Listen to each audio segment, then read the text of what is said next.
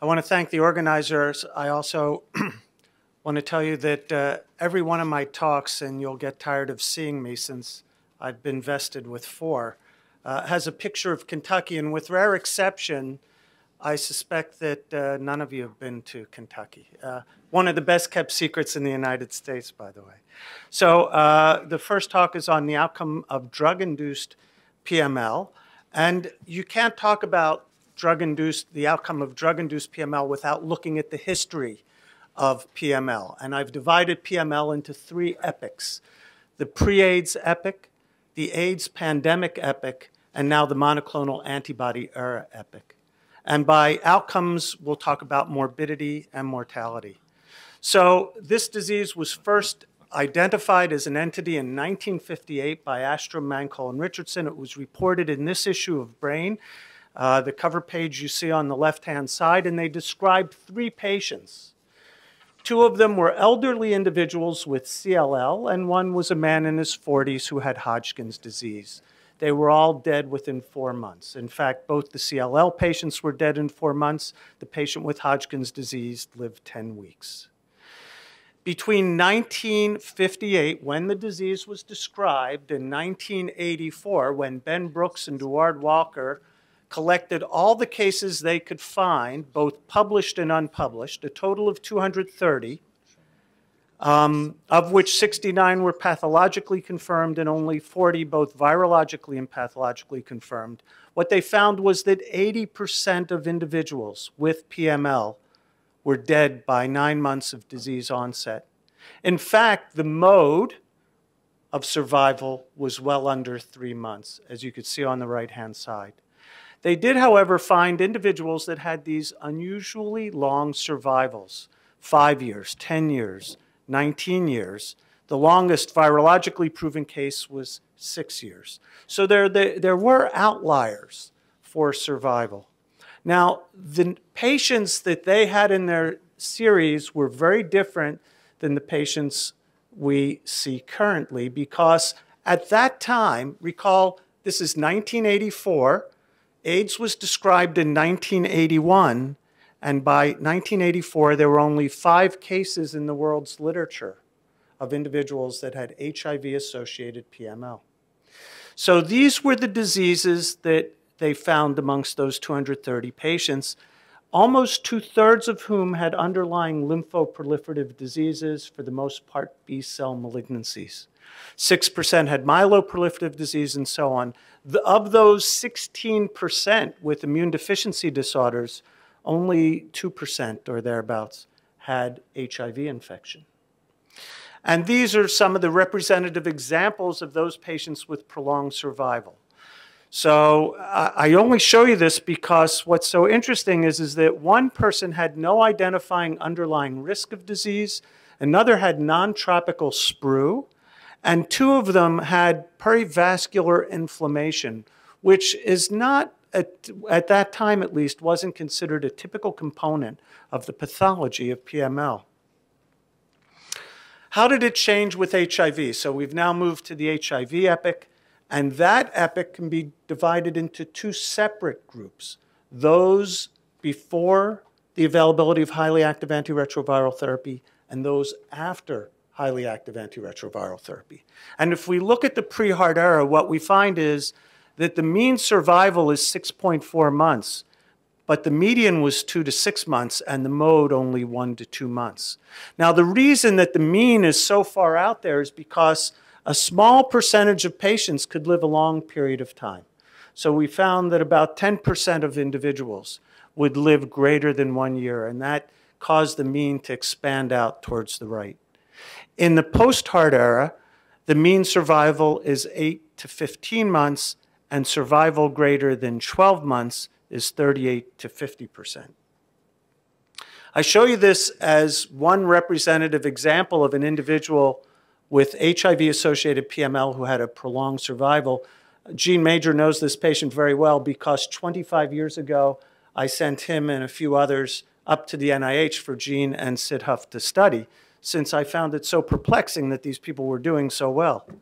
And this was a 39-year-old man who had some fatigue and depression in April of 1985.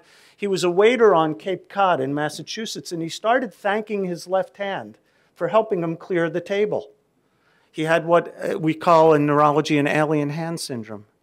And he went over to the Massachusetts General Hospital to be seen. There they found that he had some weakness of the left side. His hand would move when he closed his eyes because he wasn't quite sure where it was in space. And they proved that he was HIV positive. And the CT scan you see is, recall this is in the days before MRIs, the CT scan you see was his CT scan, and it showed contrast enhancing lesion, rim enhancement. So what was that? By definition, back then, we'd say, oh, that's toxoplasma, an AIDS patient with a ring-enhancing lesion. He was treated for toxo. He didn't get any better. They ultimately biopsied him. Who read the biopsy? E.P. Richardson, Jr., the same guy who first described PML. And he was sent home to die. He weighed like 90 pounds. He was very weak on his left side. He had a hemisensory deficit. He had homonymous immunopsia. And he started getting better. And better and better and better. And I didn't do anything to him. His family would bring him down from Central Florida to see me like every 3 months. He was only on one drug, Dilantin. This is in the days before AZT was available. And he just got better. And the only thing he was left with was a little difficulty tapping his left foot. And when sent to the NIH, the only thing they could find, actually they didn't find virus anywhere, in bone marrow, in spinal fluid and blood, but of course this is in the days before PCR. And he ended up dying 96 months later, but not of PML. He died of lymphoma. What about PML in the monoclonal era? We have drugs that I define as those that uniquely predispose you to PML, such as natalizumab and eculizumab. That is, they will give rise to PML in the absence of an underlying disease that puts you at risk for developing PML. And then there are those drugs that seem to increase one's risk over and above that occurs from the disease which you are treating.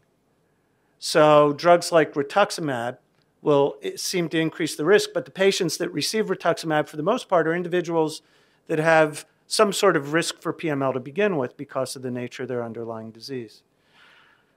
So this is the data with respect to PML with natalizumab. As of July 5th, as you heard from Christoph, there have been 145 cases, post-marketing cases of natalizumab-associated PML among 83,300 exposed patients.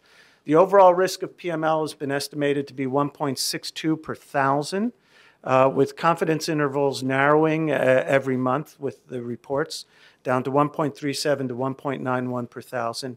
And 29 of the 145 have died, so 20% mortality.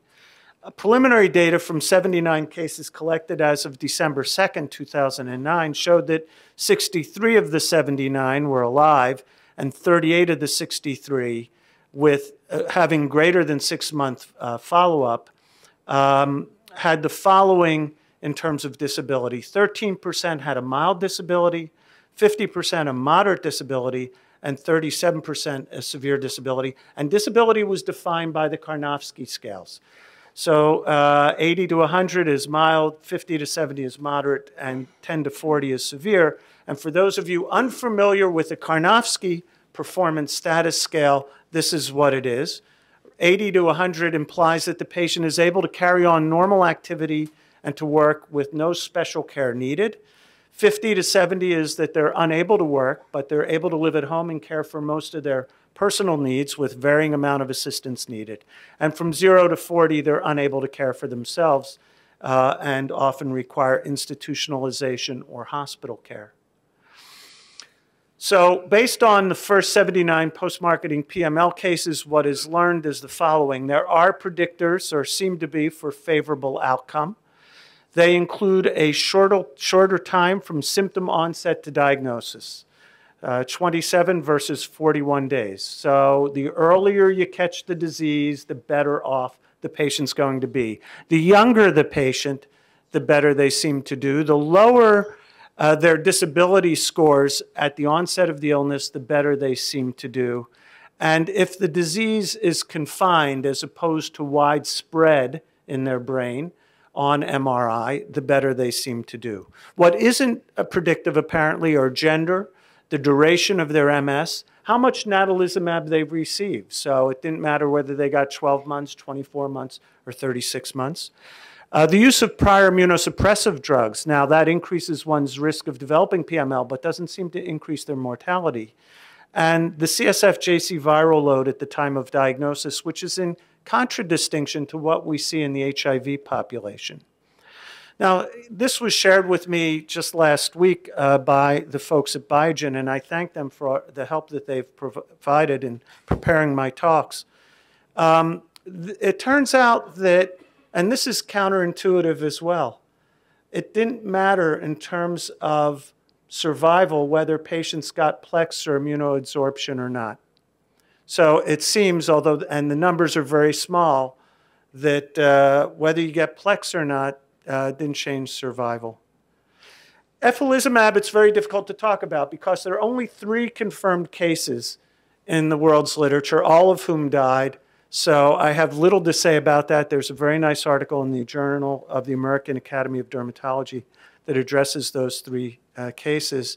Deaths occurred between 7.5 weeks to 6 months in those 3 individuals. Likewise, it's difficult to talk about rituximab because none of these drugs have been studied to the same extent that natalizumab has. On the other hand, you can draw some information from the paper published by Carson and from some other sources. And what they did is looked at the research on adverse drug event and reports. And between 1997 and 2008, they were able to identify a fairly sizable group of individuals that had developed PML in association with rituximab treatment. Almost all had these underlying diseases that increase one's risk, most importantly, lymphoproliferative diseases. That was 52 patients. 2 had been treated for SLE, 1 with rheumatoid arthritis, and so on. Most had received concomitant therapies, including stem cell transplants, purine analogs, and alkylating agents. The median time from the last rituximab dose was 5.5 months. The case fatality rate was 90% with rituximab. And the median time to death was 2 months. There was no consistent anti-PML therapy in the survivors, and you heard from Jean, and I will reiterate, to date, we have no effective antiviral treatment for PML. So, to conclude, you could really break down survival of PML into these various epochs. You have that of the pre-AIDS epoch, where the disease was virtually universally fatal with some rare outliers that had this long-term survival. Many of them displayed this perivascular inflammation when you go back and look at these case reports, and many of them had diseases that weren't typical, things like tropical sprue or no underlying identifiable disease.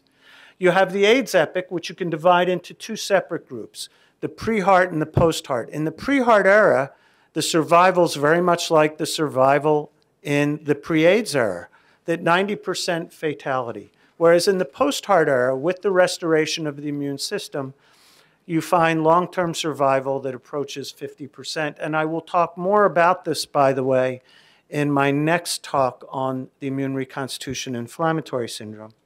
And then you have the monoclonal epoch, which is 2005 to the present, and really the only good data we have is with natalizumab, where survival approximates 80%.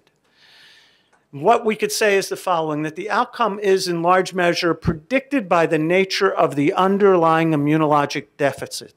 If it is reversible, you can affect survival. If it is not reversible, then you're stuck. For PML that's due to a reversible immunosuppressive condition such as monoclonal antibodies, it's important that the PML be detected early, and it's important that the offending agent be immediately removed. As for the future, one must rely on the development of effective anti-JC viral therapies and perhaps remyelination agents that might help remyelinate the brain. And I'll leave you with this thought from Yogi Berra, the Yankees catcher. It's tough to make predictions, especially about the future.